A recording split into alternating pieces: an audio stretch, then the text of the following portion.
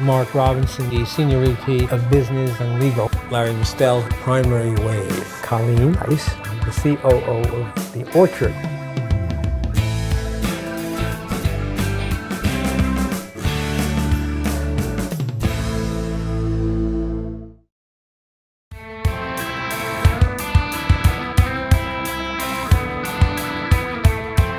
Well, welcome to another in our series of classes here on this semester. We've chosen as a umbrella powerful female executives in the music and entertainment industry. Phones off. Good idea. So we had, in previous classes, we had Marsha Vlasic, agent extraordinaire. We had Kate Hyman, who is an A&R executive at BMG. And tonight I thought we would take a look at one of the more lucrative aspects of the entertainment industry, the live music business performance, if you will. Those of you who have paid attention in your classes know that now one of the major streams of revenue for an artist, other than publishing, somewhat CD sales, sync rights, a main big deal, and it has an ancillary offshoot, the merch, is live music. It's always been there. It's always been an important factor. It's always been a way for a band to develop a following, which is even more important today in a world where CD downloads, whatever, sales are not as important in the scheme of things, but what you do at the box office certainly speaks volumes, A, into your bank account, but also helps generate a bigger audience and other opportunities for you. So one, if not the most important women in the live music industry agreed to schlep down here tonight and be with us. Her name's Debra Rathwell, and she is the Senior VP of AEG. And if you don't know what AEG is, well, I'm sure everybody knows what AEG is, right? Yes. Yeah? Yeah. So it's the second largest concert organization, music presentation organization in North America or the world? Yeah, and they have a lot of sports teams, and they own a lot of venues around the world, like the O2 in London, the Staples Center, Sprint Center in Kansas City, Berlin, Hamburg. I mean, I can just keep naming cities. So built a lot of real estate and manage. We just joined up with SMG, so we'll be the largest facility manager in the world. I mean, when that deal finalizes. But that's another part of the company. I don't really have anything to do with that, but it's kind of an important part of who we are. I would say if you ever get a chance to go to England, and you're in London, you got to see the O2. It is quite an experience. It sets the standard. It's the bar that everybody should be at. And the O2 wins Arena of the Year every year in the world. It was not built for sports. It was built for entertainment. It's booked probably 350 days a year. It sits in the hum of what was the Millennium Dome that London built in 2000, this giant tensile structure, and we actually hydraulic lifted an arena inside this tent. It's just a feat. So it has all this space inside, and now this whole town has grown up around it, where it used to be just unused land. So what I found fascinating was the perimeters of it. There's all sorts of bars and restaurants, and you know, it's like it's like New Jersey Pack on steroids. I mean, at least, or New Jersey Pack trying to be even in that proximity, but it's a consummate entertainment destination, and they make it such that you could spend a lot of time there, and obviously a lot of pounds. But okay, so that's one thing. But I wanted to start with the Debra Rathwell story. Debra is from Canada. She was came from very humble beginnings. I guess you were in a family, what, six? Six. You know, I shared a couple of things with Steve because I was trying to demonstrate to young people that if I could actually be here and I could actually figure out how to get to New York, you guys can do anything. I grew up in a small, tiny village. There were maybe 300 people lived in this village. It was like an Irish town set in the English countryside in Quebec, and it was very separated by Catholics and Protestants. And I went to a one-room schoolhouse, and I walked a mile every day, and I walked home. You just can't make this stuff up. And you know, we ran wild, and my dad worked for a power dam, which is why we were situated where we were. And he also bought furs from the Indians that he took to the fur market. So, you know, we had this other culture that was always in our life. And one day we got bussed out and went to a bigger school, and then went to a larger high school. And I mean, it came from nothing. I mean, you know, when you have like an orange crate with a curtain on it to put your clothes in, and my parents fed us, but we had books in our house. We were always told we were going to university, and we were always well looked after. I mean, it was a great home, but had no money. So, do you want me to keep going? Yeah, I also like the part of your history where I guess you first were subject to peer pressure. Yes, so I remember we were so isolated where we lived, and this would be in the kind of middle 60s. And so my sisters and I, we get on this new bus because we're off to this new, it's still an elementary school, like, you know, what would be middle school here. And, you know, we have these giant dresses on with crinolines. I don't even know if anybody even knows what that is anymore, but we show up and, oh, whoops, everybody's in mini skirts, and it's completely changed, and it's like entering this other world. And I remember going home to my mother and going, I'm not going back there, you've got to fix this, you know, because we were wearing hand-me-downs from my cousin. And so I just determined that you were not going to do this to him. We had people ask if we were from the orphanage, because it was a very famous orphanage that sent kids to this school. And it was just from that point on, like, you were either going to fight your way out of this stuff, or you were going to let this stuff beat you up, you know?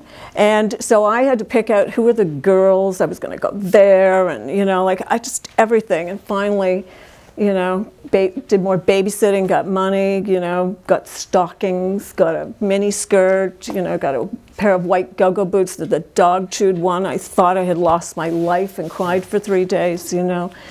You know, you would have to clip out a coupon to order a single or an album and mail away for it and have it come. That's how remote we were, that you could actually have music in your life, you know. But that's the early years. But do you think any of that prepared you for the dog-eat-dog business that you had to get into? Yes. That you chose, I mean, without that background? Yes, you had to scrap your way all the time. And then it was still scrappy in high school. It was always I had to always find who the popular girls were. That's where I was going. I wasn't getting left behind, you know, fighting through that. But you got to remember, it was always my parents, you were going to college.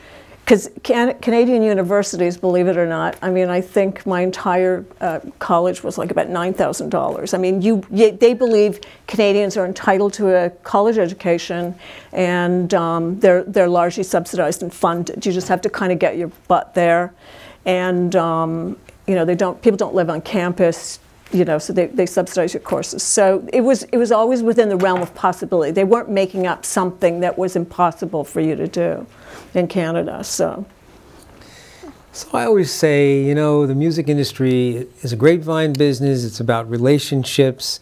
You're sitting in the audience. You look to your left, you look to your right. You might know that person, maybe you don't.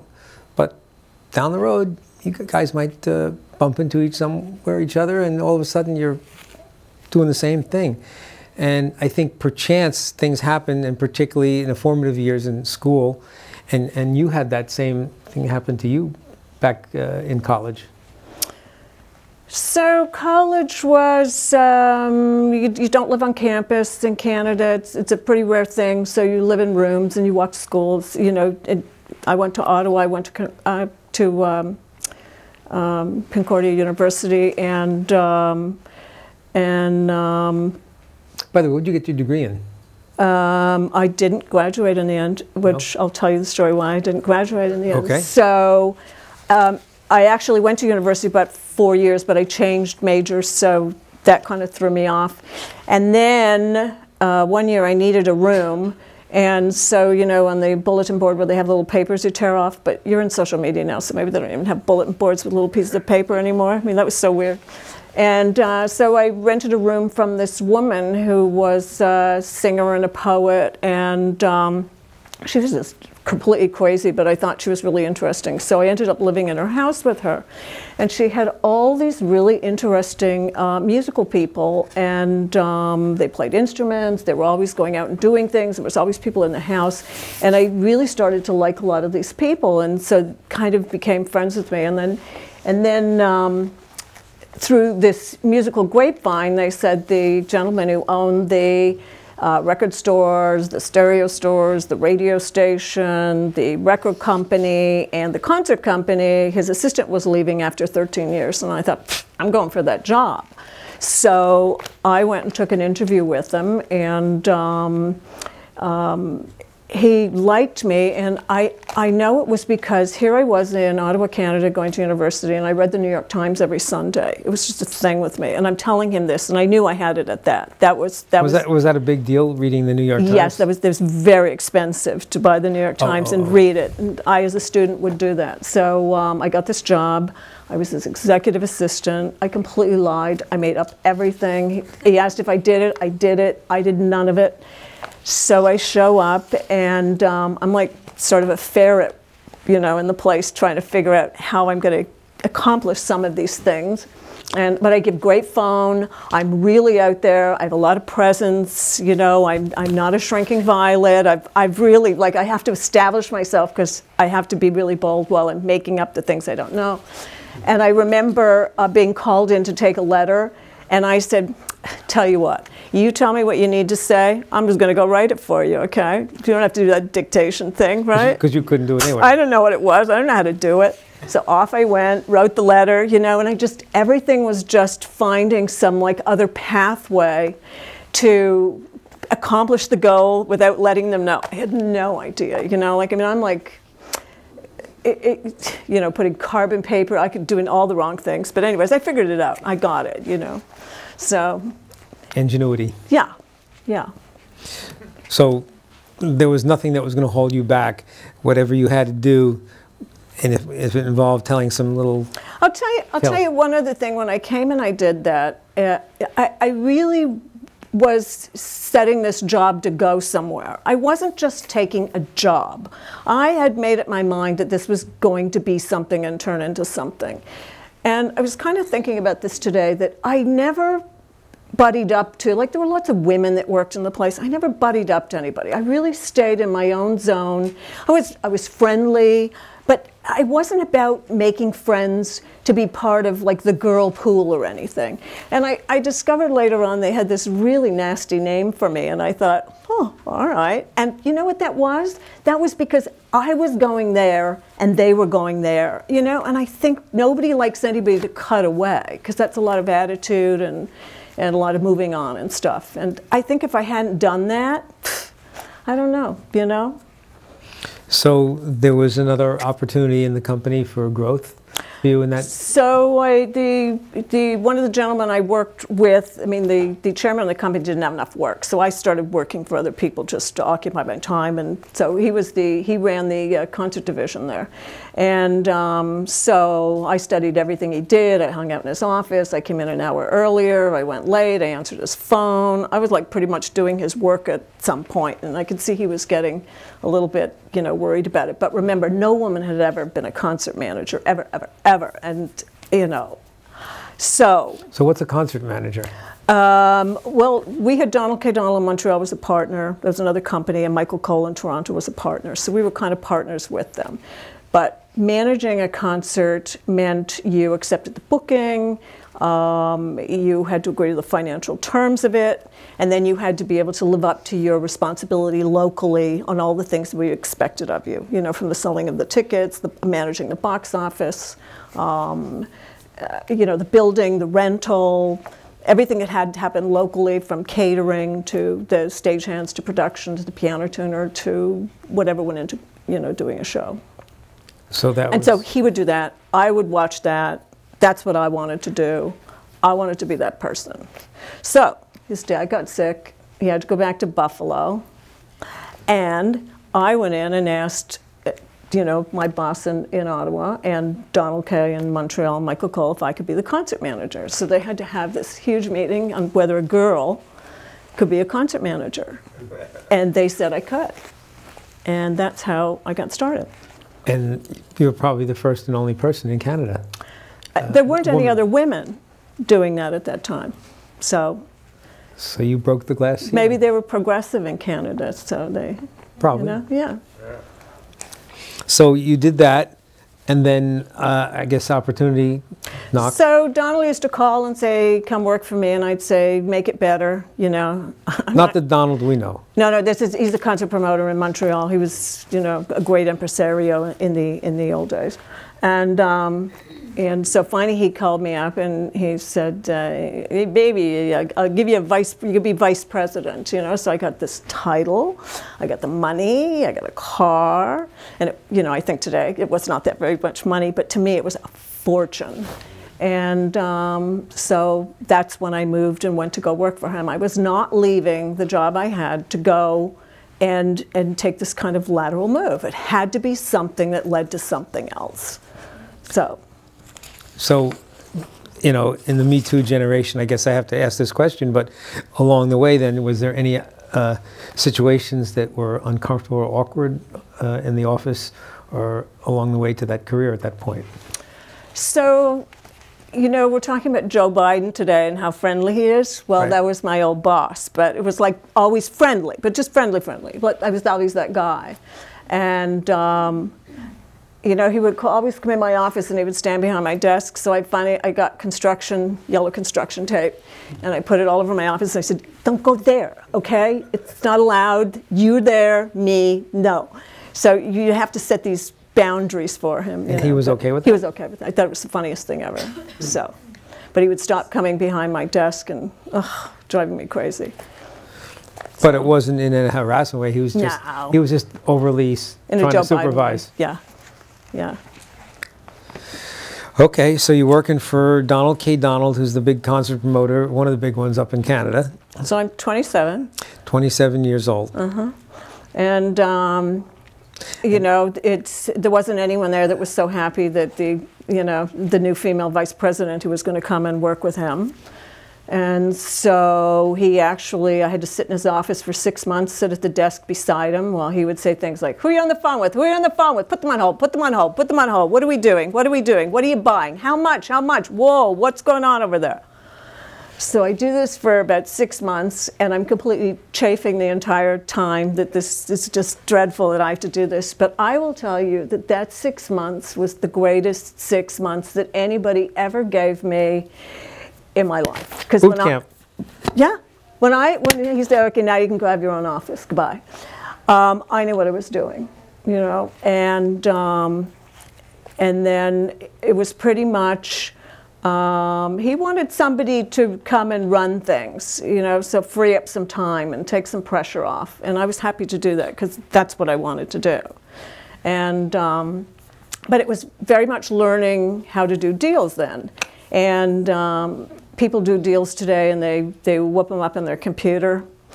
And I'm not sure they understand the math on what they're doing, although probably in a rudimentary way. But I mean, I used to have to sit there with a yellow pad, or we made our own forms, and you took a pen and you added it up and you calculated the promoter profit. And you know, if somebody changed the deal, you had to really understand your math on what you were doing and putting these deals together.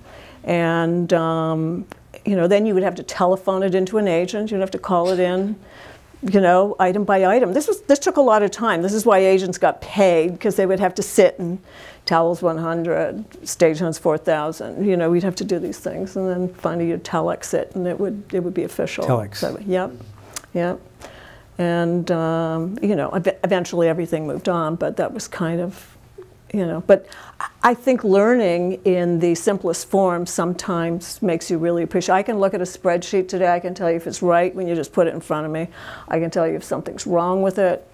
I can tell you if there's a mistake in it or it's not generating enough revenue. I mean, it's just, you know, years and years of doing this. So. Yes, people who work with you are very privileged because they learn stuff. Yeah. So what was going on south of the border while you were working up there? Because the Canadian music scene didn't seem, at least to me, as fragmented as it was south of the border, where there was all these little fiefdoms. Well, remember that concert promoting was very geographic. I mean, everybody had a territory, and it existed that way because agents in New York and LA and be it London couldn't see into your market. They didn't know what was going on. I mean, social media now, you just, Montreal, what's on? You know, I can tell you everything. They had no clue. And they needed you. You really were their eyes and ears. They would call you and say, is this going to work? I mean, we need this money. You know, this is how much it's going to cost. Can we sell this many tickets? So they would call the series of 30 promoters that were in America and ask if this is going to work and get their offers from them. So there was you know, a guy in Philly, a guy in Boston, a guy in Buffalo, a guy in Houston, a guy in Dallas. That's right. And forgive me if I have this wrong, but I believe Frank Barcelona That's right. at Premier Talent was one of the guys who kind of set up a network. And when a band wanted to come and tour, he knew how to plug in these guys and make sense of the things. He did that to try and give some kind of organization to a chaotic business. He would say, kind of, you stand there, you go over here, like just, you're just bidding things up and you're creating this problem. Like, let's just get some form to it. And I don't think it was really antitrust or anything. I mean, No. people kind of knew what they wanted, but he said, look, I'm going to be respectful to everybody. Everybody gets something, but just be respectful of each other. And that sort of began the I guess the network of concert promoters. Now that in Canada, that wasn't it. We took the country. We had Canada. Right. Okay. Right. Well, you know what? It's really 10 markets, and it's a large territory. It's different currency. It has withholding taxes. There's a lot of things when you cross the border and go there. You know, you got immigration. You know, so people find it scary. So we took the whole country. So and people like to tour from one end to the other. It was just easier with your record company to make one sweep, Vancouver to Toronto or down to Halifax, and you were done. Or a lot of the American tour, they'd go, okay, we're doing Toronto, Montreal, Vancouver, we're done. Now they do. Yeah. So because nobody, after 20 or 30 days, they're so exhausted they have to get home. So that network of people in different markets, so that lasted for many years until, you know, Bob Sillerman came along. And Bob Sillerman, by the way, is an entrepreneur, finance guy. He's the one who took all the radio stations in North America, or mostly in the United States, and he got the cream of the cream and consolidated them, bought them all the little companies up that had, you know, that were available, and created a mammoth broadcast operation at the time called Clear Channel, which today, those of you who follow stuff like that, that's known as iHeart. And I believe what he did or tried to do, or succeeded in a way, did the same thing with the network that Frank Barcelona had, is take all these concert promoters and say, look, you know, you guys are all working together, but united we stand, so we can create this gigantic organization, which today is known as Live Nation. And a lot of people resisted it, and a lot of people hopped right on, and then some people said, I'm not going to do it, and eventually saw they had to do it to be successful. So you had this mammoth organization, Live Nation, which had the ability to go to almost any manager or artist and say, look, we can provide coverage of all the United States, do this great tour, but you got to do business with us. Until someone else came along, and I think provided, because competition is always needed. So just to go up, just before they rolled up all the concert promoters to become Live Nation, one of the things that started to fray at the set system that was in place was that Michael Cole started doing tours. He took Rolling Stones away from Bill Graham, and he created an even larger Rolling Stone tour than had ever been seen before. By the way, Michael's a Canadian. And then he had U2, which he pretty much took away from Frank Barcelona at Premier and toured U2, and then Pink Floyd. So you had this fraying of a system with somebody, and they took David Bowie. And I work for these people, so that's how I know all this. And I know that this pressure on the system that had been in place probably for the last 10 years or 15 years was fraying at the seams, because these were the big shows that promoters relied upon, and you needed enough arena dates to make your balance sheet work. Then I'm sure that's what Sillerman saw, was this thing that if I should roll this up and have it all.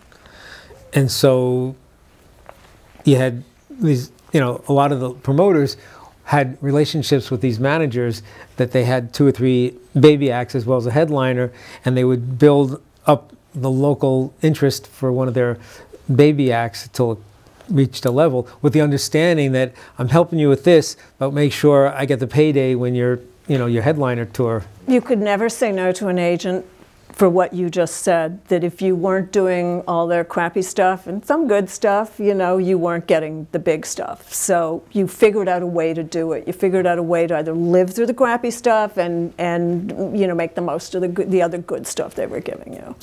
I refer back to, somebody just reminded me, back in the mid-'60s, there was a famous New York disc jockey named Murray the K, and he had rock shows.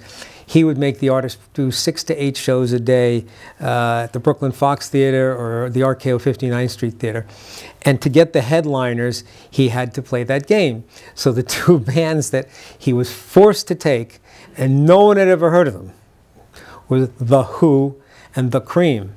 And they had to do 3 songs. And I can tell you, when The Cream came out, everybody was like, where's the rest of the band? There's only 3 guys here. And when The Who came on stage and Townsend's destroying his guitar, people are looking and going. Meanwhile, the headliners was, I believe at the time, Mitch Ryder and Wilson Pickett. But to get what he wanted and to get this radio thing, so back then it was even more overt. If you wanted X, you're going to have to take Y. And he was forced to take those 2 acts that no one ever heard of. And obviously, you guys know the history of where those bands wound up in retrospect. But those were the days when the agents sat in the driver's seat. They controlled everything. I mean, they were pretty powerful. If they didn't like you, you needed them to like you. I mean, it just wasn't optional, and you worked really hard for them. And again, as I said earlier, it's a relationship business. Mm-hmm. I always tell people I work with, you meet people on the way up, you can meet on the way down. So be nice to everybody, because you just never know. You just never know. Here was a young woman, 27 years old, and she's running the company. But, 6 months, a year or 2 before, she was answering the phone and learning how to fake dictation.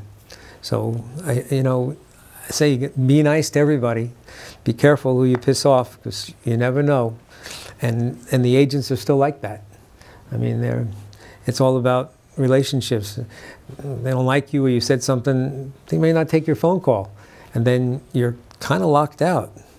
And you can't afford that, particularly in the business like that. It's a supply and demand. So let's see, where we left off was you're up north working for Donald K. Donald, and you're I guess the vice president at that time? The whole time. That time, yep. Okay. So how do you get from Canada to the metropolitan area? So in the 1980s, we had the show at Place des Arts called Tango Argentino, and it was this wacky dance company from Argentina where older Argentinians danced the tango, and everybody went gaga over it. It was the greatest thing ever. So, Donald said to me, because they wanted to know, did we want to do it in New York for a week at the Mark Hellinger Theater? And, he said, is it any good? And I said, yeah, it's really good. So we should do it. So we went and we figured we had enough money, we could risk it. So we had a partner down there, and we put this show on sale in New York, and it completely sells out. And the New York Times, it's run, don't walk, you must see Tango Argentina. I mean, it was the funniest thing ever. So We put it on Broadway. It sells out everything on Broadway. It then goes on tour, and this thing generates, I don't know, $500,000 a week. It's like this cash cow. Money just keeps coming out of it. So. And all it is unknowns dancing? Older Argentinian dancers dancing tango. It's the story of the tango done by two French directors from Argentina.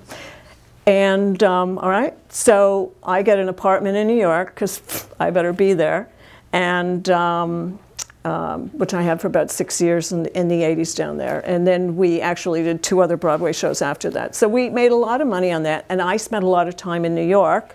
I had my apartment there, and becoming a New Yorker. Becoming a New Yorker. And so I eventually moved back to kind of going back into the pop and rock thing, because theater is a really scary place to be. I mean, like, you can be riding high one day and then you are just a bum the next. Like, you just can't find a win. If you find one Rent or one Phantom, that might be it. Like, I'm not sure you ever get to do 2 or 3 of these. It's a very rare person that does. So I, had my daughter, I needed to feed her. I thought, I'm going back to pop and rock. I know how to do it. I can do it in my sleep. I need to guard against my future. So I went back to doing music again. And then this was the time when Donald sold his company to Michael, and I was going to go to work for Michael Cole. I was moving to Toronto, and then he said, you should go to New York. And so I said, that's a great idea. And so I arranged to go and work for John Sherritt Metropolitan Entertainment in Montclair, New Jersey. And, everything went in a moving van, and off I went. I left the country and, a job, and moved to New York. And then I worked at Metropolitan for 9 years. But that was 9 years, and I kept thinking, somebody will come and let me work in Manhattan. I mean, like, just something in my life will happen. So Metropolitan, John had partners and owners, and they wanted to sell it, and he kept stalling it out. And so finally I ran Metropolitan for a year with one other person while they tried to figure out how they were going to sell it. And then finally they sold it to Mitch Slater, so I had another owner for 1 year. And then he sold it, and then they got rid of everybody, and I was supposed to go work for what is now Live Nation. And so I went to the office at Live Nation, and I sat with 2 gentlemen who had their feet on their desk, and all they wanted to do was laugh about, ha ha ha, poor John Sherritt, right? And I'm like, this is so rude. This is just so beyond rude, And I walked out of there, and I called Randy Phillips, who was at AEG in LA, and I said, do you want to open a New York office? And he said, sure. And so I called all the people that had been terminated. I mean, I think there were 8 people I took back, and I said, don't tell anyone, we're opening in January. And it took me just a couple of months. We got space down in Hudson Street, and I pulled them back together again, and I opened up. And so you were the first employee of AEG New York? Yeah, I opened the office. So what was AEG before then? So AEG was only a couple of years old at that time, right. And it started when Mr. Anschutz, Phil Anschutz, bought a hockey team in Denver that he wanted to move to Los Angeles, which became the Kings.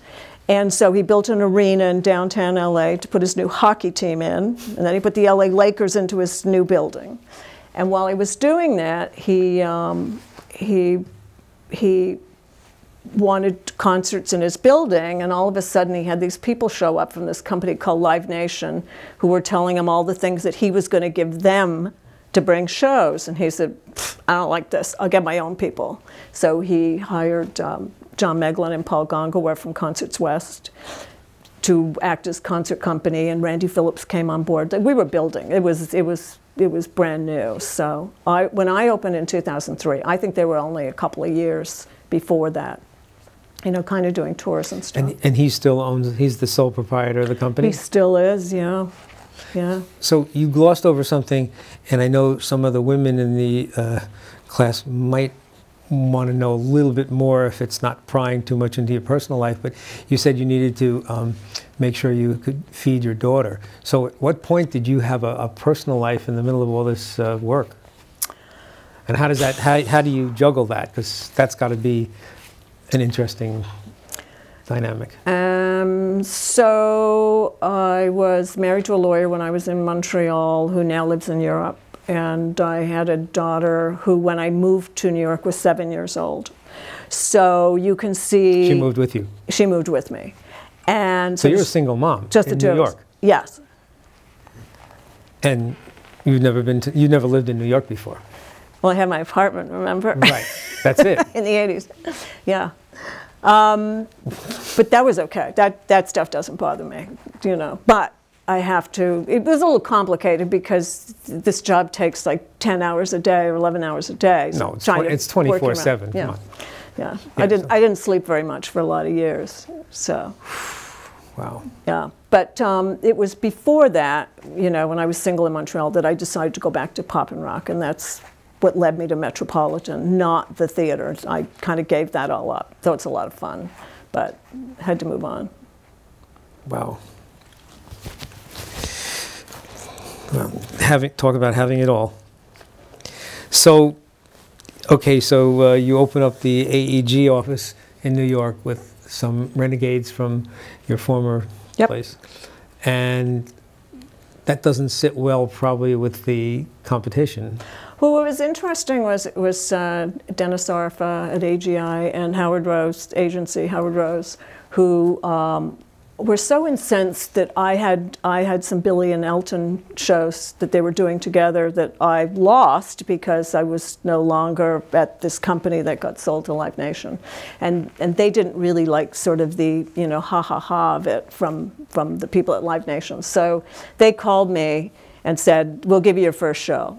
All right. So I opened up with Billy and Elton when I opened my new office. That was the one where they were together? Yes, yes.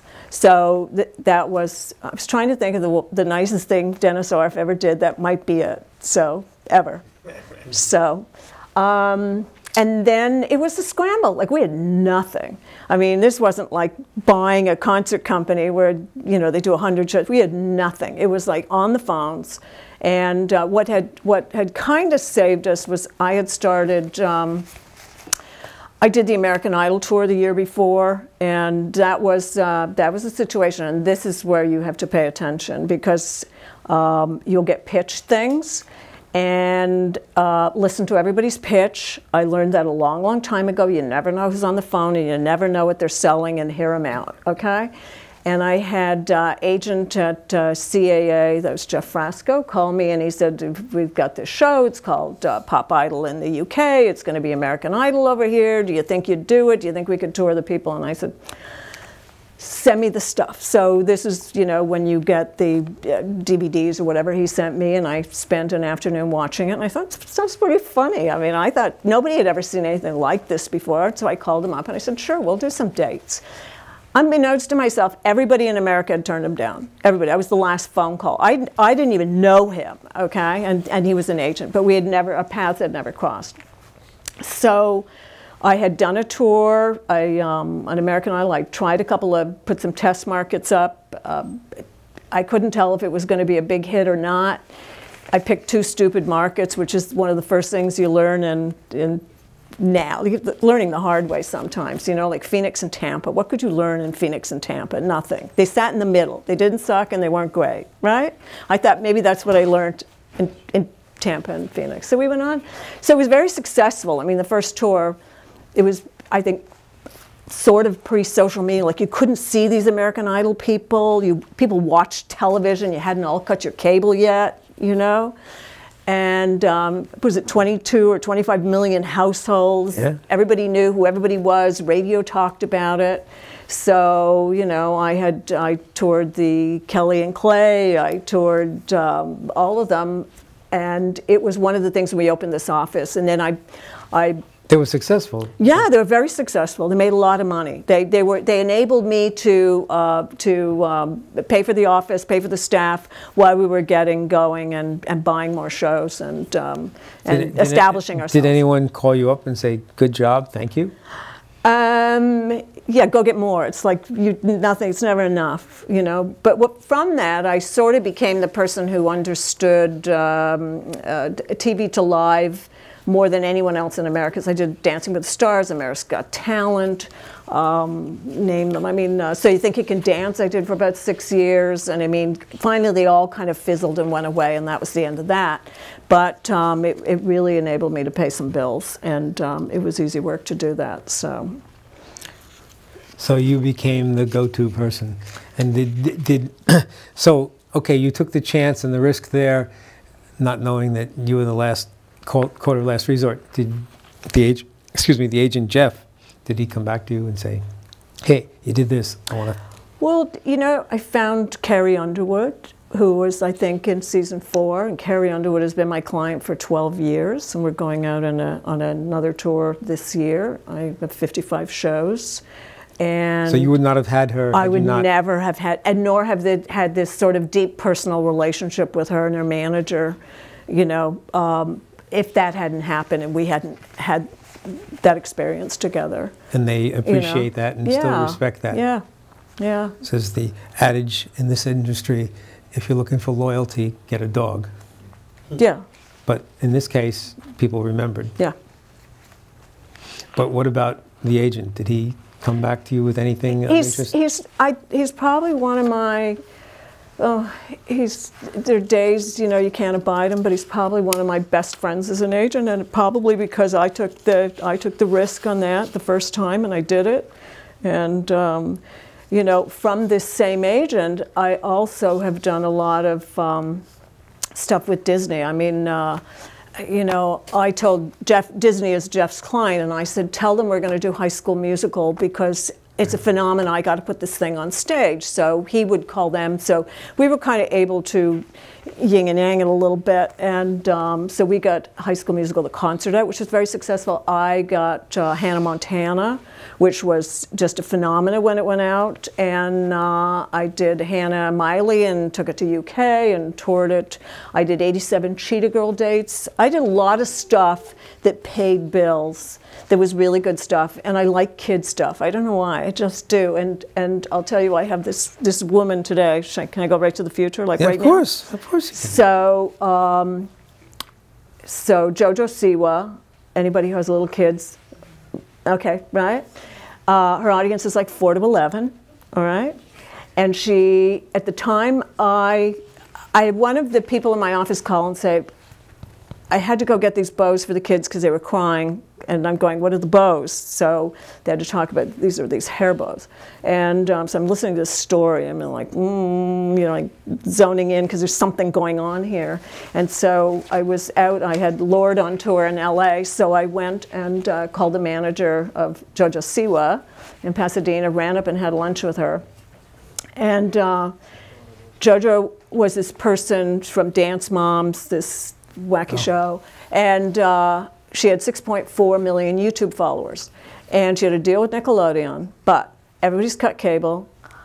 There isn't necessarily a show to hang it on. There's no like Nielsen ratings. All the sort of benchmarks you would have used to determine that this was going to be successful were not there. Like there were no, the metrics on reading it. And so she sells a lot of stuff. She yaks on the phone. She has these videos that Nickelodeon's made. So I said, I just had lunch with her and I said, I'm in. I got it. And she said, everybody says we're going to lose money. I said, I'm going to put all the money in. Don't worry, I got it.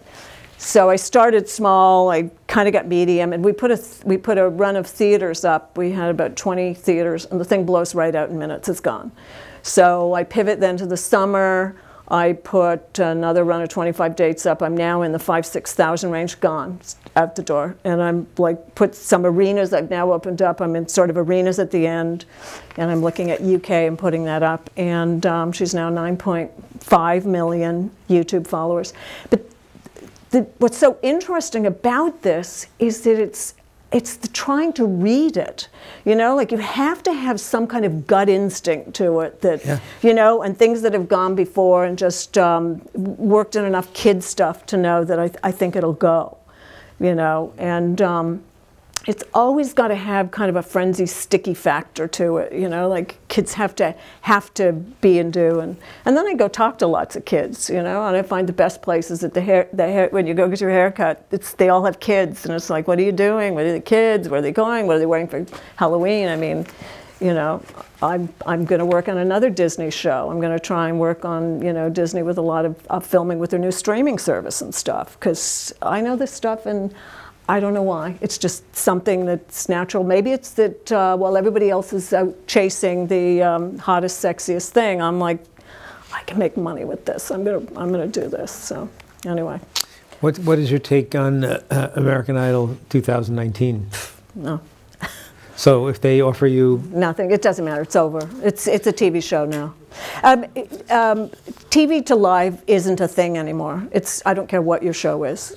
So that's played They out. had The Voice. I thought I could change The Voice. I was going to talk about magical thinking, how, you know, that would be a perfect example of it, how you think you're a super person and you can change things. And our competitor had done The Voice, and I said, oh, they screwed it up. They couldn't have screwed it up that bad. And sure enough, you know, we put it out.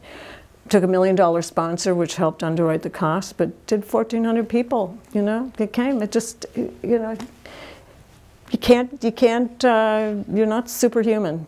Sometimes leave it alone. When you're feeling like that, walk away. Let someone else go plots. So the TV to live broken at this point? It doesn't exist anymore. Okay. What's your prognosis for Woodstock 50? Well, I did 99 and 94. I was at 99. Wow. Okay. I don't know. I don't get it. No, a lot of people are saying that. I've known Michael Lang for a very long time, you know. He ran the craziest event in 94, and it was the most fun ever. But 99 was not fun. It was, yeah, it was messy. It was just, you had too many, you know, heavy rock bands and stuff. It just, it was just hot. It didn't rain. It was a very isolated location, hard to get to. Expensive bottles of water. Expensive bottles of water. Who knew? Someone said that we've reached a saturation point with festivals in the United States, and that they're losing their cachet. Yeah, you'd agree with that? Well, we have Coachella and Firefly and Jazz Fest in New Orleans and Hangout in Alabama, and I'm sure there's others I can't think of at this moment. But there have been some that we've put on hiatus, and like either we didn't have the right plan or the right location or the right time, and or they'll just eventually just fade away into nothing. But you know, it's always been the same. When it was boy bands, was there 3 good ones, and then you had 100, and every time you see something that works, everybody's got to have one. So now you're involved in international? In touring. In touring. That's mostly what I work on now. So who are some of the artists that you would get involved with on an international basis? I guess Elton? So I'm working with Jay in our LA office on Elton John's 3-year farewell tour. And that's a huge project, but it's absolutely wonderful. We did this enormous press conference in New York to announce it. Right. And we had virtual reality. We made a whole film. I mean, it cost a lot of money. I mean, it was just the most amazing announcement. But what was important about it is we spent the money, but everybody in the world knew. I mean, it went round the world. So it's really helping us, because this is a worldwide farewell tour that's lasting 3 years. So that's great. But I have Carrie Underwood touring. You know, our company, you know, Louis Messina out of Texas has Taylor Swift and Ed Sheeran and Shawn Mendes, and then George Strait, Kenny Chesney, and, Eric Church, a lot of other country. I'm forgetting some things. You know, we have Rolling Stones, which we're now postponing, Celine Dion, Justin Bieber. I have Carrie Underwood. You guys get involved with hip hop? Yes, some. not everything is a tour, you know, like touring, you know, a lot of hip hop is more American, you know. There's not that many dates you can go play in Australia and other places, so the answer is yes, but not to any great extent. And then with your experience with the Argentina tango stuff, so where are you, or where's the company with Broadway now? Nowhere. AEG has never been a company that had anything to do with Broadway, ever. There seems to be a resurgence in, you know, in the jukebox musicals, and now. Just like I said, every time there's like 2 or 3 of something. You know, when you saw Mamma Mia and you said, okay, I'll take one, please, nobody do this again. Now it's all. I mean, it's Cher, it's The Temptations, it's Jersey Boys. Springsteen on Broadway. Well, Springsteen was different. He actually created his own show and talked about his life in his show. And I guess he actually did it. It's, you know, not like Cher's not on Broadway being Cher, you know. With Springsteen, back to the promoter. Okay, but so Springsteen's on Broadway, so all of a sudden you have everybody going, well, I'll just go on Broadway. And you go, you don't understand. You're not just going to go play your songs on Broadway. Bruce created a show. You know, he acted in it. You know, he took his book and he told his story. It's very different than the performance. Yeah. But his management, didn't they change some of the methodology or the relationship with the concert promoters when he goes out on tour, which is different than some of the other acts? I think they kind of acted as their own promoter, with the local promoter sort of plugging in on a fee basis. I think you're mostly thinking of New York, where both John Cher and Ron Delser in the past upset them, John Cher and Ron Delser. So they basically said, you're both out, you know, and so they do it themselves. I think New York is that one place. So it's one place. Yes. Because that could really upset the balance of relationships if these large acts didn't need a promoter per se and did it themselves and then paid a fee to the local guy to, here, you just do the marketing and sales and we'll take care of everything else. They've never, there's certain artists who don't self-invest in themselves. They like a large guarantee. And so they'll always have a promoter, so they have somebody put up the money. And what would be, without divulging any corporate secrets, what's usually the revenue share between an artist and a promoter on those big arena dates? I mean, what's the percentages usually? It's still pretty much a 90-10. 90% to the artist, 10% after cost. And after cost, so the promoter has to do all the marketing and advertising. And then what happens to the concessions, the parking, and the merch? Is that thrown in as part of the 10%? Merch belongs to the artist, and the parking that belongs to the venue.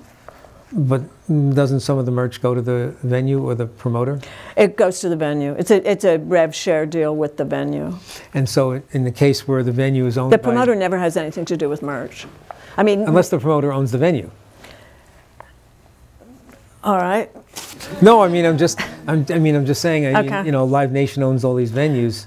Oh, so if you're in a smaller level, that would make sense. I was thinking arena. I mean, I was cutting an arena deal in my head. So if you're clubs, and yes, that would go back into that venue. But, you know, we have Bowery Presents, which is a company with us, right? So they would have lots of clubs and things, and they would have merch deals, and they would go back into the bottom line of running and operating that venue, which therein, you know, is attached to Bowery. So yeah, it's because I know people always go, "Wow, $50 for a T-shirt," but they don't realize that that's not the artist necessarily controlling the price. There's a lot of hands in that mix there. Okay, maybe we'll take some of your questions here.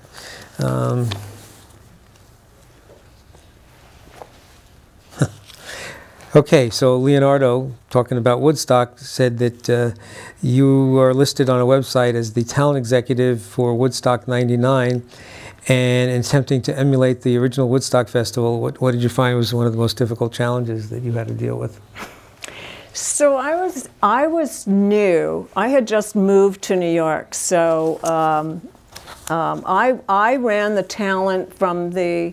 What that meant was the talent was all of the artists were kept in a compound up the hill, and I ran the talent to the main stage. It meant you had to bring them down in a vehicle and drop them off with me, and then I babysat them, and then I put them on the stage. So I was maintaining the talent to the stage in a rotating manner and looking after them, and I had this one incident where all of a sudden 9 Inch Nails came down, and they're in the mud because everything was mud. I mean, we were swimming in it, and I thought, oh my God, somebody's attacked my band. What am I going to do? 9 Inch Nails are in the mud, but this was a look they wanted to get on stage, so they go dragging all this muddy sea creature look, and to go play their set. And what was the question? What did I learn from it? What did I? Your responsibilities. The responsibilities were surviving, getting through it, you know, just getting the artists on stage. It never stopped raining. I mean, it was just mud. I mean, when I had to go home, they had to get a tow truck to take my car out of the mud so I could get it out so I could go home at the end of Woodstock. But when you were on the stage and you were looking out, there was a hill at the back, and it had become like a mudslide, and everybody was just up there sliding down the mudslide back into what was in front of you. And all we did was just keep putting bands on stage, just rotating through. You know what I think made it work? It was 25 years, is that right? No, 99 was 25 years, right? No, that was, how many years ago? 30. So what are we now? We're 50 year. Yeah, yeah, 25 years ago. I was right the first time. Oh. Gina wanted to ask you, has anyone ever doubted you in the music industry because of gender bias? You get excluded on stuff, you know, like guys need to get together, you know, to talk about the same thing you could have told them. It still happens. I mean, it really does. It's better, and it mostly happens with older people. You know, it happens less, although you have this bro thing that goes on. And, you know, sometimes I'll have an artist and she has like the 3 or 4 bro managers, and I'm like, you should wear name tags, because I'm unable to identify you in all wearing the same clothing, saying the same thing, being the same person. I mean, it's true. And all they want to do is make money, and they want to get in and they want to get out, and somebody's going to buy them. And I just find that offensive. So, you know, but I find it easier to bat them about than the old people that I still have to deal with in the business. Right. So, yes, it still exists. Caitlin asks, what was the biggest lesson you learned in your career so far that helped shape you into the woman that you are today? And want to know if you had any advice to give a female about to enter the entertainment business. 2 parts there. Well, I'll tell you that I think I was probably about 38, and that was the year I went, I got it. Like, I mean, there was like this light went on. I thought, I got it. Like, I got it. I can do it now.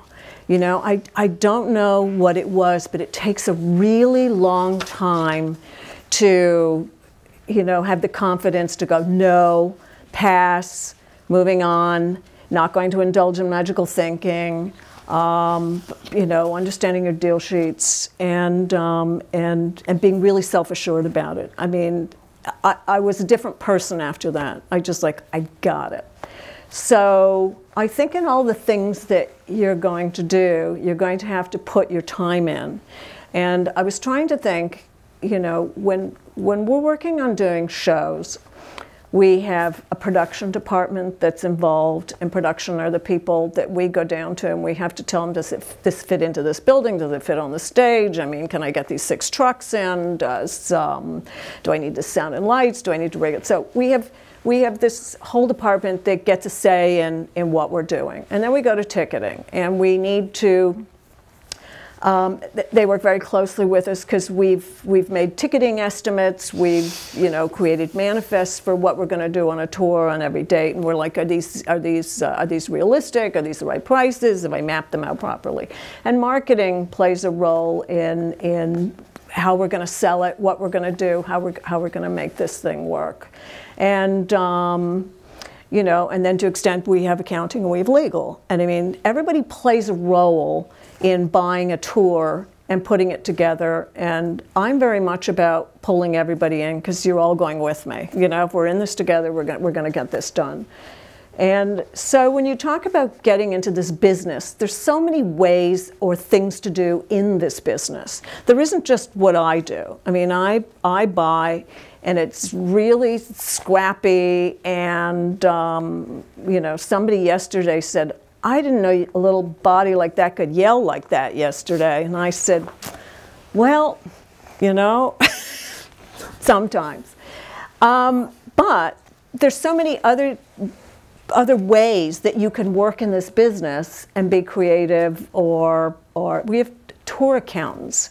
I mean, I was talking to somebody the other day, and she's really mathematically inclined, and I said, we need people who are mathematically inclined. We really do. We need you to love music, because you're going to hang with music people all the time, but we need, people who like math. We need people who are technical, who like production. We send people on the road. We have tour crews that are going out all the time. We can't find enough people in our office to work on our productions, and we train them, and a lot of times we lose people, to event companies in New York, because you know how much money they pay, and then they work for Google and Facebook and YouTube and all these people. So that's it. Marketing, we have people who come and work their way up through marketing, and then the next thing they're moving to another city to run a marketing division in another city. So it's not just us, I mean, it's our competitor. We're always looking for really good people. And one of the things I think you have to have is you have to be able to multitask. I mean, if you can't do 3 things in your head at the same time, while you're sort of spinning, that's kind of what working in showbiz is that we do, and you got to kind of keep them straight. I don't care if you write notes on your arm, you got to get them all done, So getting into this business, interning, Does AEG have interns? Yeah. I kind of have a rule, and it's when somebody says no, you make sure they mean no, not yet, right? Not yet. If I send it in next week, is that better? Or if I call you on Tuesday of the following week, will that work? Or, I really think I should do that job. I know you're saying no, but you mean not yet, right? Because you'd like me to do what? And then you'll give me that job. I would say the word no, that's when your job starts. Yeah, but don't take no from anybody. Just take it as not yet. Okay? And make sure they understand that it's just a not yet, right? I'll be back. Because people love that. I used to have this kid going back to Ottawa, way back at the beginning, and he used to sneak into every show, and he was always backstage, and he always wormed some pass from someone. But I was so fascinated by his having to be there, I just thought that was so amazing. And he was like this concert rat. And anyway, he went on to run one of the biggest merchandising companies in the UK, because he loved it and nobody was going to say no to him. I'm sorry, he was going to be there because he was going to be part of this industry, but he just wasn't going away. I have the greatest production manager in the whole world, and he came as an intern trainee. And in 2003, when I started the new office, and I could barely afford people, and I had 8 people, he came and he used to sit there, and I'd say, what are you here for? And he goes, I'm still learning, I'm still hanging. Well, this kid hung into being head of production. He's running the main stage at Coachella. He does this every year for us, okay? And because he hang around and wouldn't go away, you mean not yet, right? Okay, hang out, That's what happens. Those are the people, You have to get there and then don't go away. And you have to be really great and learn your stuff. and put your time in, and come in early and go home late, and get people coffee, and just do really nutty things, like, you know, like, I'm here for you, you know? It's true. Yeah. Christopher wanted to know if what you'd share the most hectic tour that you had to work on and see through at the end, to the end.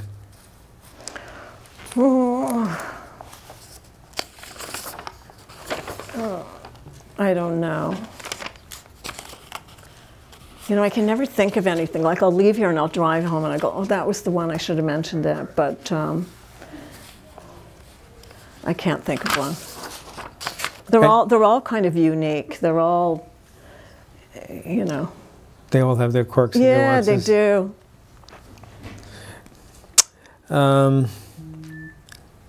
You were named, I think, several times in Billboard in various capacities, but Anna, I want to know what it was like for you when you were first named as one of Billboard's most influential women in the music business.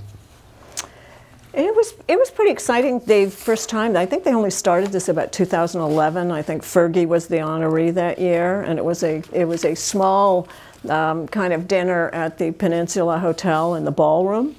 And now it's grown into, you know, a much larger event. It's quite different. I mean, it's a TV show now, and now you're kind of a woman in music prop for, you know, the making of a TV show. It's not the same. It really was fun the first time. There was a whole bunch of women who had never had the opportunity to kind of get in the same room at one time and do that. So it really was pretty special. And it's kind of changed into something different now. You know, it's quite wonderful. They have a lot of entertainment talent now, and they make a TV show, and right. We the women clap for them. So. Jacqueline asks, what are some of the differences between booking American-based acts versus internationally based acts for tours in the States? No different at all. You know,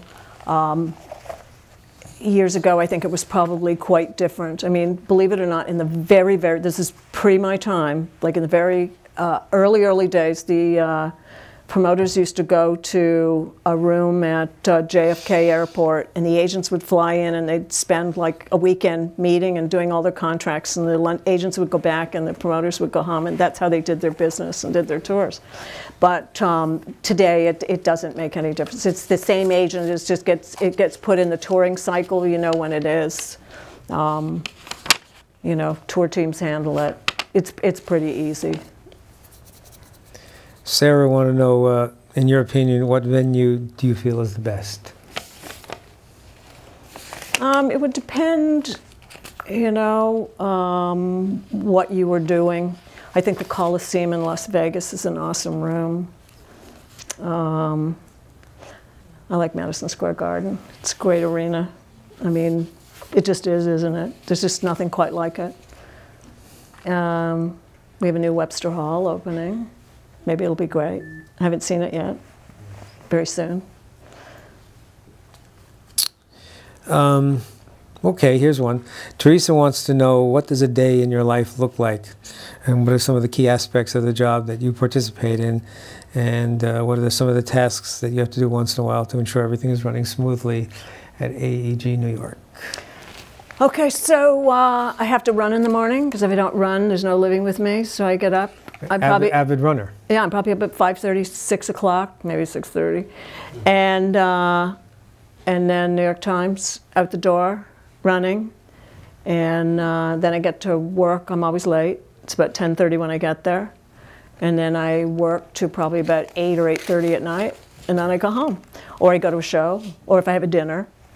And then I'm usually, then I do it again. But it's usually, I'm not home till at least 9 o'clock or 9:30 every night of the week. And don't call me on the weekend. But it's really just managing things, and you never know what is going to happen. Like, you can imagine, you know, Concerts West, our division out in LA, and suddenly you're taking down the Rolling Stones Stadium tour, okay?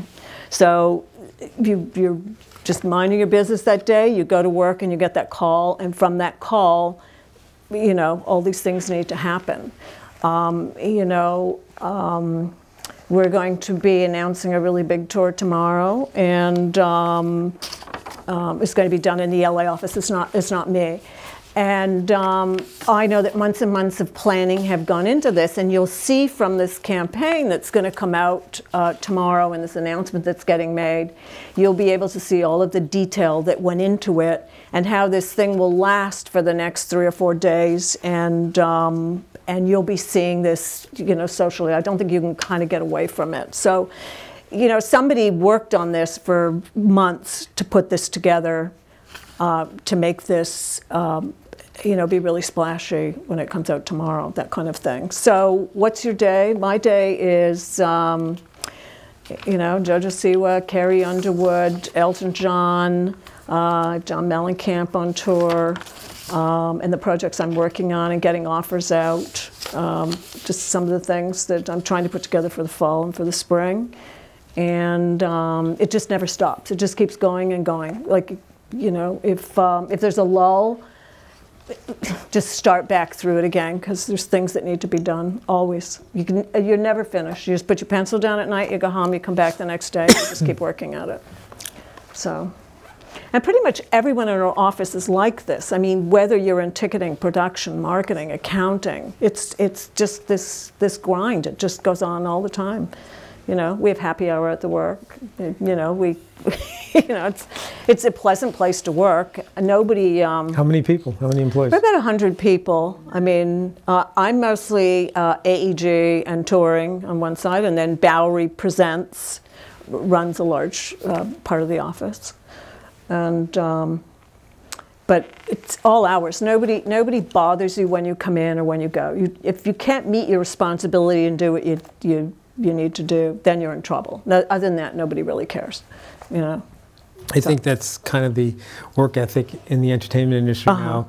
It's because you can do a lot of work in the car or at home. Well, everybody has lives. They have kids. They have things they need to do. Nobody cares. If your job is done, that's it. Get it done. Yeah. Going along with the earlier part of your statement, Jade says the Rolling Stones just had to postpone their tour due to Mick needing some heart work. How do you guys go about remedying that with so many different things being involved? And does it still end up being as cost effective as your original projections? Or I assume you do have to adjust things. Well, so the key word here in the announcement they made was postponed. Postponed is a very good word. Postponed means there'll be a new date and it's looking to be rescheduled, which means hang on to your ticket.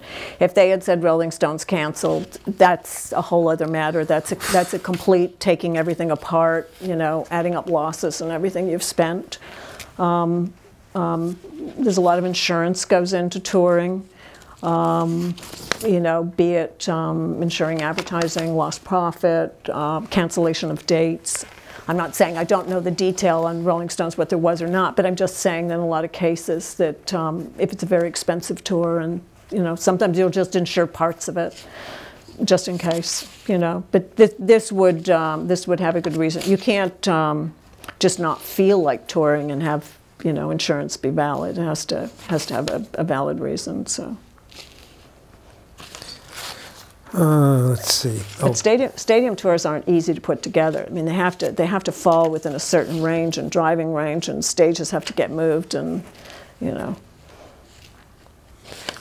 You recommended in one of your articles some books to read. Oh, that was, I don't know That's why. old? I think that was Howard University was was asking me. But do you want me to do some of the things? I had just a couple of notes on things that I thought were important. If you were that would be fantastic. You share that. Okay. Okay. So I kind of call this like from fear to fearless. And if you're going to come and do this, you have to go from fear to fearless. You just have to. It pivots me to I remember at the beginning, I mean, I was so wound up, I was so tense, I was so into this, I was going to be the best that I actually developed alopecia areata where my hair fell out in patches, and I went to, you know, like 7 specialists, and they said, you need to relax. And I went, okay. So after I relaxed, you know, I sort of developed this, what do I have to lose? Like, I was just going to do the best I could do, and that's all I could do. And no matter who I had to call, who was really scary, I would go, what do I have to lose? I'll get on the phone, you know, and most things always turned out okay doing that. If you're going to go into the business where you're looking for talent, and you're trying to manage something, or you're going to be a buyer, or you're going to buy something, you have to kind of develop a sort of sixth sense to what's going on out there and what somebody might say. Like, he might mention some band he saw last night, best thing he ever saw. Go look them up and see if they're any good and if they have a manager. You know, it's when I got High School Musical, and I called the agent and said, I've got to do this, let's put this on the road. I had a friend of mine tell me that his son was so obsessed with the DVD that I guess they had it played in a car. He had to pull the car over to the side of the road because this kid needed to show him something. And I said, ding, ding, ding, I'm in, you know? So it's the story of the bows. Oh my God, the kids were crying. I had to go get the bows. And I'm going, okay, I'm hearing you. You know, I worked on another show, and the kids at Halloween had costumes from that show, and I went, you got costumes from that show? And so I had to go do that. So, you know, nobody ever mentions a band to me or a name to me that I don't use my phone and I send it to myself, and the next day I go and check out whatever it is you sent it to me. I take every clue, everything. You have to, because, you know, when somebody calls you and wants you to look at American Idol and you go, I don't know, I'll look at the tapes. You know, that changed my life. It really did. If I hadn't had the millions and millions of dollars I made on American, it's really, I opened the office, I had money, I ran revenue, I ran positive, and I was able to, you know, get things going. So you take the call, you talk to people. Sometimes it's a complete waste of time. I have no problem going, it's, you know, it's not for me. It's for someone else, you know, not for me at this time. So I think too many times everybody evaluates the upside. Everything's going to sell tickets. All the shows are going to sell out. Everything's going to be great. Evaluate your downside. You always need to ask yourself, what happens if I'm wrong, okay? You know, our business is really only one simple equation. How many people are coming, and what will they pay? Everything you do if you're working in live entertainment is based on that. How many people are coming, and what will they pay?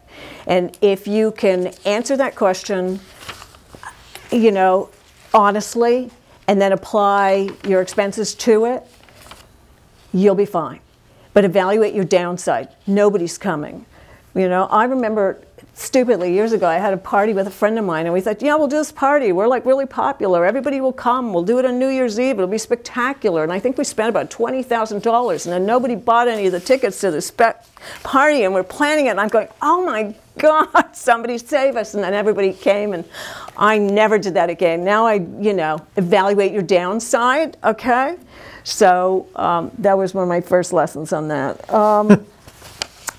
I think that if you're going to go into this business, you need to understand all the aspects of producing a show. It's not just knowing one aspect. If you can work in multiple divisions with people, you know, intern yourself in many places to know how things work and all the pieces fit together, it's really invaluable. I mean, you know, probably I know more than anyone because I started at such an early time, and, you know, pre-cell phone, you'd get to the venue, you set up the box office, you put the people in to sell it. I would run back downstage, you'd get the piano tuner, you let him in the back door, you got to run back upstairs because the guy was coming delivering something, and you got the catering, and you spent this whole time zooming around knowing what everyone did and paying people and the bills and everything.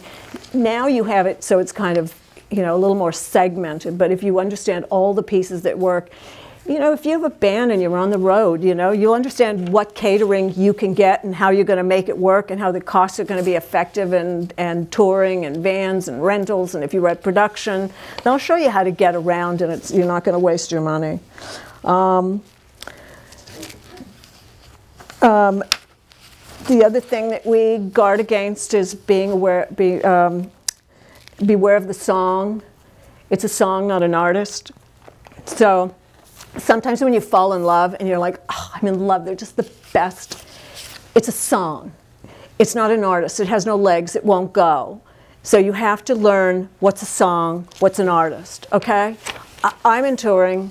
I don't tour songs. I tour artists.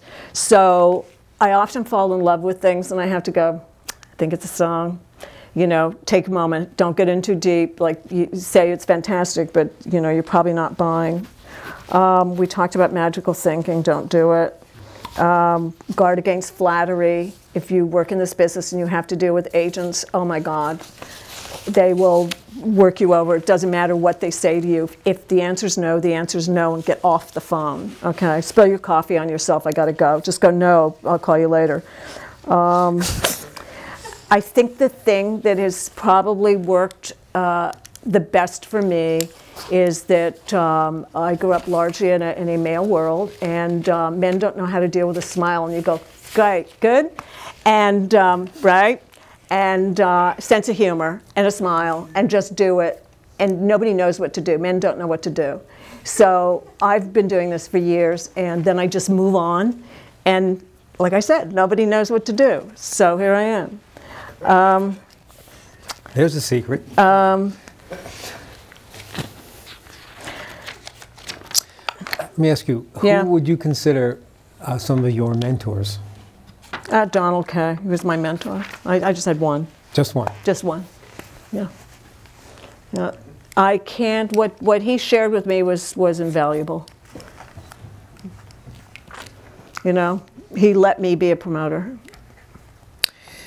So he could go golfing. Because he always said, let a woman run your company because she won't steal it. That was his theory that he worked on. I wouldn't steal his company because I was a woman. Isn't that funny? But that was okay because he wanted to go golfing and then I got to run it, which I just wanted to run it. I don't think I thought I needed to own it at that time. You know, I saw a lot of the headaches from owning it. You know, the paying everybody and promoters at that time. You know, you could have 5 great ones and then one disaster, and you have to build yourself back up again. So it was a lot of pressure. So I don't think I wanted to own them. Samantha had mentioned that the concert promotion division of AEG has a mantra of that you guys look for talented new artists ready to tour, and she was wondering what things make an artist ready to tour, aside from not being a song. What would you look for to, you know, what were the clues that you'd say, yeah, this could work? Well, it helps if the act has a record label. I think less and less, but it still helps because it means there's somebody else is committed to it too. So they've made a financial commitment too. And it means that somebody's going to put the money behind the songs and make videos and kind of keep things moving, or you know, make sure it's on Spotify, whatever. And a fan base. I mean, you have to have some fans. You can't just show up on our doorstep with nobody. Like, we're a little bit past that. Like, you could get a club buyer, maybe, but I still think you have to have some fans. I think you've got to figure out, you know, how to get some of the smallest bookings you can think of, or get people interested online, or get your friends to click through, or do something. But so you know? That begs the question: is how do you get fans if you're starting out? I don't know. Because you can't get into a club unless you promise a certain amount of people are going to come in, and you can't get an agent or a tour if you don't have a big enough spread of fans. I guess one of the things would be Facebook. So it seems almost like a catch-22. Somehow you have to figure out what that magic key is to break that. I think you just find the smallest club. I mean, there are some clubs that are only like 150 seats or 200 seats, and you make your friends come. I mean, I'm sure that's been done since the beginning of time, right? I would think so. And you start there, and then you post the pictures, and you know, start writing comments. Somebody must make them up to start. I mean, you know, and then you hope that some people see it and something gets sticky about it. And I see some artists and management does everything right. They release things in the right way. I mean, now it's, you know, you kind of keep a continuous stream of music to keep things moving along, and they make great videos, and they have a record company deal, and, you know, I'm thinking of an act, and I can sell at Radio City Music Hall and big cities and I can't get into the country. Like somehow there's no penetration there, which means that it's either just well-to-do people in cities who have some ability to see it in some way and live with it. But if you move out into smaller cities, they're still maybe on cable, they're on traditional radio, and they're not quite, you know, that caught up in it. So there's some of that still happens. There isn't this uniformity thing. I mean, you know, with hip-hop's a little bit different now, but it used to be you had 15 markets. I mean, that was what you played, right?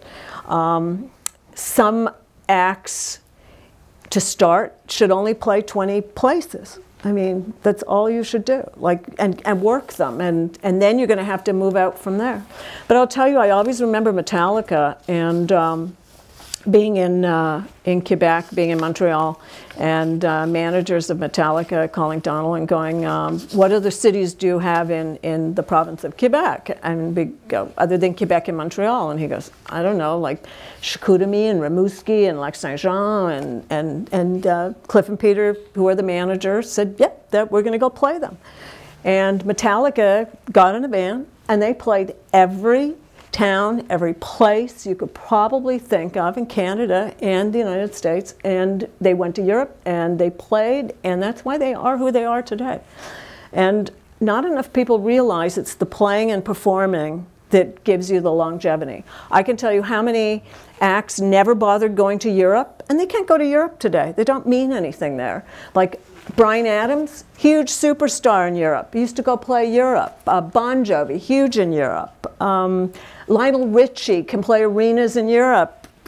Maybe not here, you know? And so live is the one thing that fans always remember forever and ever, and they'll go back and see somebody again. And that's where you make your money. So figuring out how you're going to get to live is really important. So from your book of secrets, one of the questions someone asked Christian was, what are some of the do's and don'ts artists and bands should follow while on tour? Just be great, you know? Like, just get on stage and be great. That's all you got to do. And love your fans. Like, love them for a really long time, even, you know.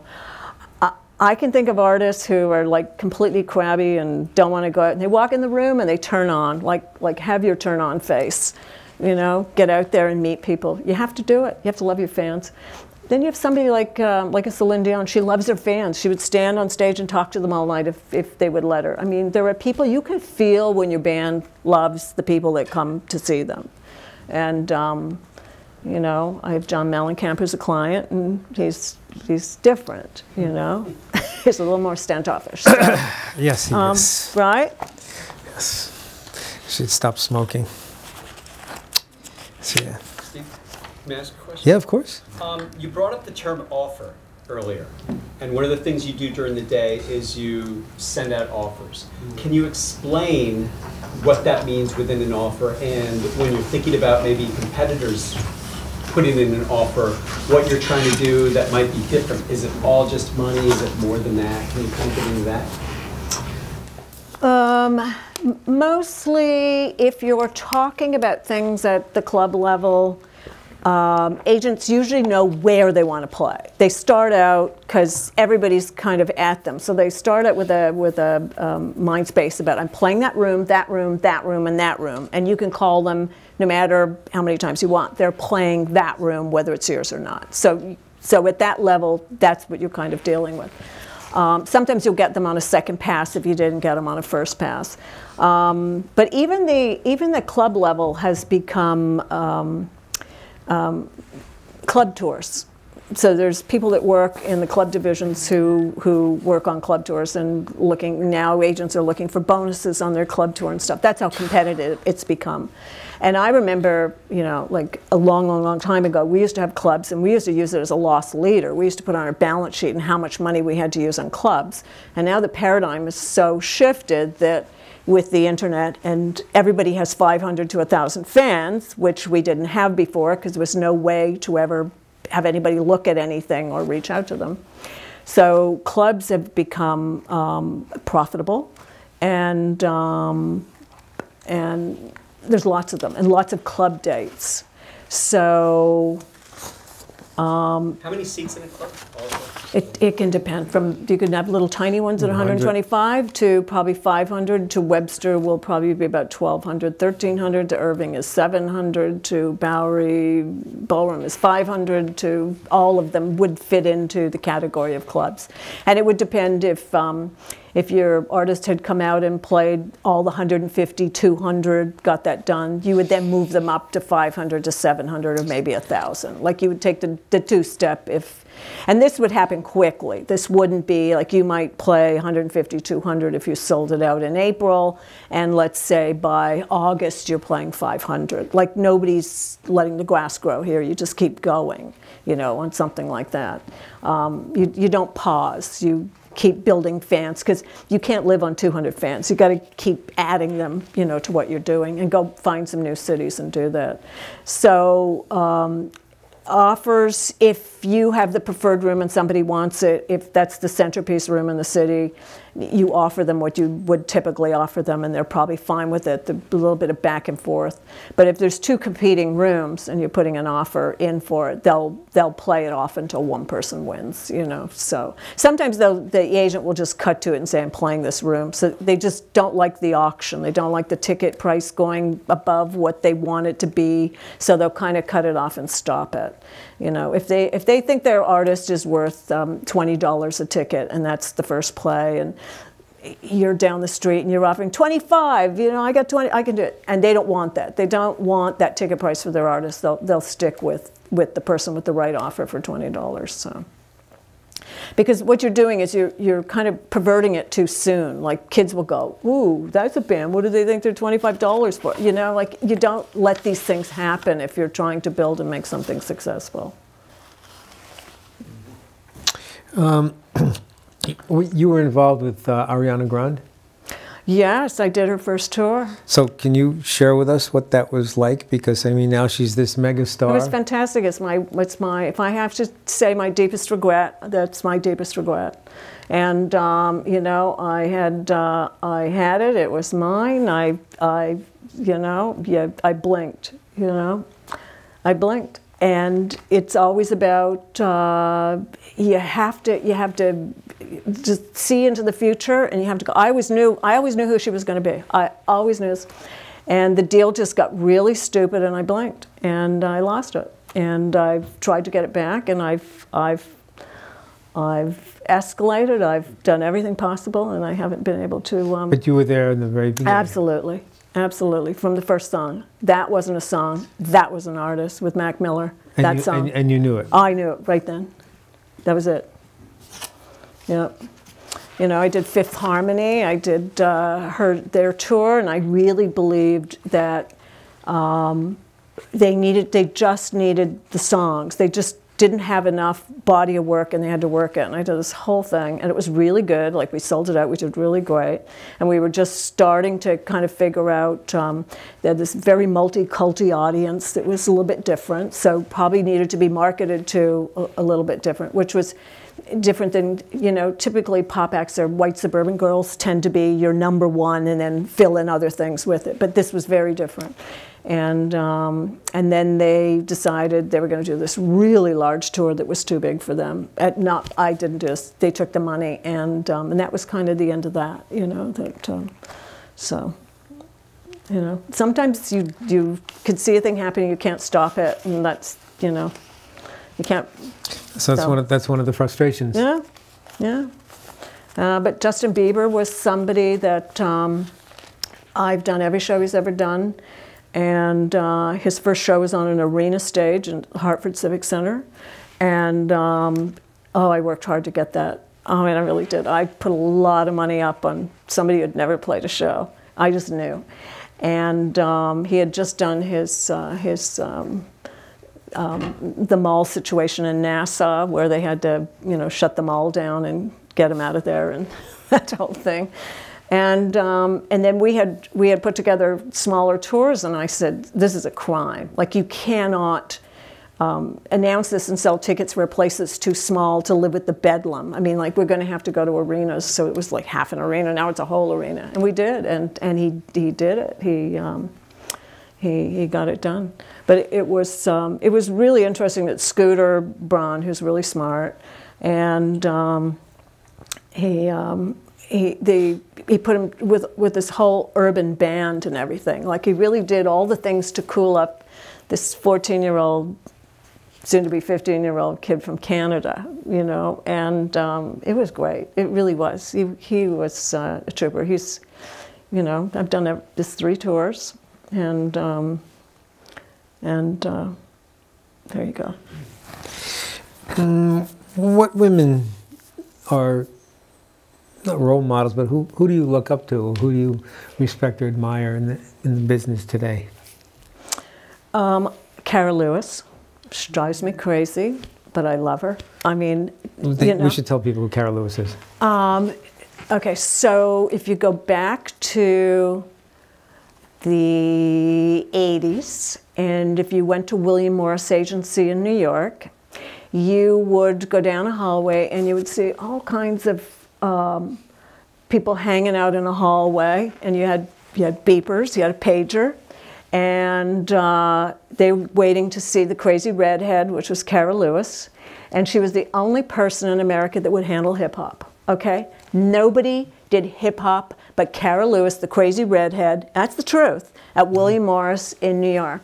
And they would bring in cash, like she ran like a cash thing, and it was so wild. It was the Wild West, and you had you know, regular promoting offices going, well, I don't know, you know, because it was so crazy. None of it ran, you know, in any kind of system. And she built this up to the extent. It's only recently, I would say that no hip-hop act wanted to work without Cara telling them what to do. I mean, seriously, she built careers, she built stars, she held it together, she never lost it. She looked after her clients, and it was so wacky. And I have nothing but respect for her. I mean, she's usually screaming and yelling, but that's okay. As long as it's not me, I'm good, you know? And yeah. I would say she's one. They're, you know, Carol Kinzel. There's only a few female pioneers. There's Carol Kinzel, who's an agent out at CAA, and she has, today, she's has Lana Del Rey, Radiohead, The Cure. Oh, I can't think. She has just like Dua Lipa, and you know, we always talk about Carol as having the best ears. She just has great ears. So if she was picking something, you knew she was onto something. So you would want to have whatever Carol was selling you. Anyone else outside of outside of music? Outside of music, I read. The audiobook changed my life because I never had enough time to read. So I'm the only person with an iPod full of books. And when I go running, I listen to books. And I never not read. It's what always makes me late. Everywhere I'm going, I can't, it's like I'm addicted. I mean, I'm a history buff and lots of literature. And I would say, I don't know, I was writing women that I admired, and Billie Jean King, you know, for the perseverance to beat Bobby Riggs, to show women the way. When you think of the woman who was tackled and thrown out of the Boston Marathon because women weren't allowed to run marathons, okay? There's a woman in Africa named Wangari Maathai, who I love a lot, who realized that the devastation to the environment was harming women and children, and so she started the Greenbelt movement, which has planted 51 million trees in Kenya by paying women and children pennies to plant. I also work with Pencils of Promise, which is a charity that has schools in Ghana, Guatemala, and Laos. And we've just built our 500th school with 90,000 kids whose education is provided for them, though the community builds the school and donates the school. And this was actually Scooter Braun's brother, Adam Braun, who went around the world in high school on a boat and almost died when the ship almost collapsed, capsized at some point, and promised he would go back and help all the kids that he met. I'm shortening the story a lot. And started, Scooter helped him. We had this first charity thing. We were all squished in with Justin Bieber and Usher and LeBron James, and we're all at this charity, giving money to get this thing started.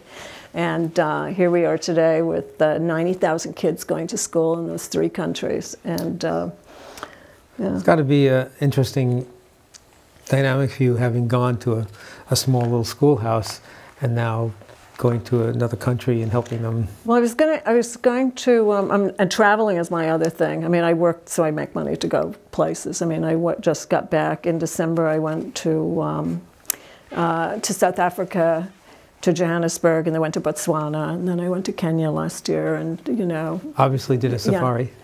Yeah, but South Africa was different. That was not on safari. But yeah, I have friends who's an African photographer, so I go with him. And my partner passed away 2 years ago, and he was a great photographer. So it was 15 years. I would read books and explain to him the context of what we were looking at when we went traveling, and he loved hearing the stories. And then he would take these great pictures, and so. Now we just have stories. So, And I should mention that my daughter, who was 7 when she came to New York, is 32 this month. And she went and studied theater at USC. And when she graduated theater at USC, I made her go to French school in New York. She went to the Lycée Français, poor kid. So because of that, she went back to Montreal to work on the show with Dominique Champagne, who directed Love in Las Vegas, the Beatles' Love show. And she did this show called Party Perdu, which was one of the most amazing things I've ever seen. And it was theater and film.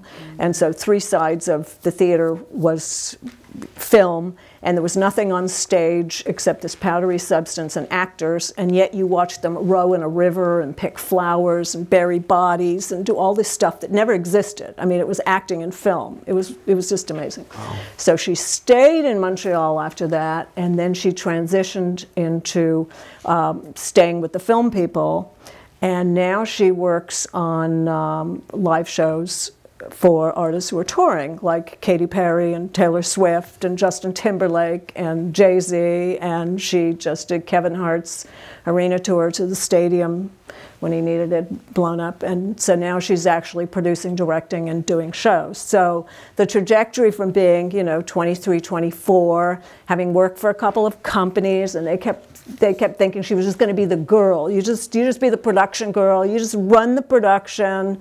We're not moving ahead. So she's now doing that. She has her own company and working really hard. And she's working on 3 different shows right now.